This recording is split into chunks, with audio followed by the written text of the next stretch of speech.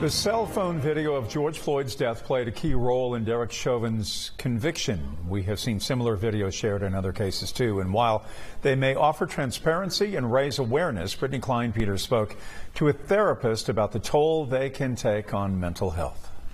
George Floyd cried out for his mother in his final few moments of life in Minneapolis, while Rayshard Brooks and Vincent Truitt didn't have time to. In Atlanta and Cobb County, both shot while running from police. Each was captured on video for the world to see. While these videos have been crucial in many cases, viewing them may be taking a toll on your mental health, with people of color particularly affected.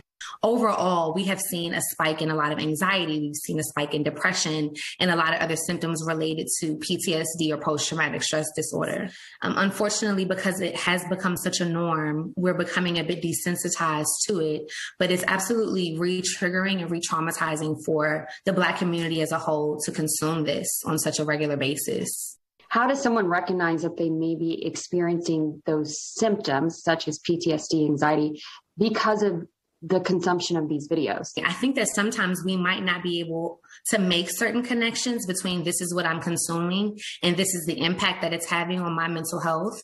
But if you're starting to notice that your thoughts are a little bit more negative, darker, or heavier than normal, if you're starting to notice some of those patterns and it's becoming hard to do basic things that we would do every day, that's how we know that it might be pointing to a larger mental health concern.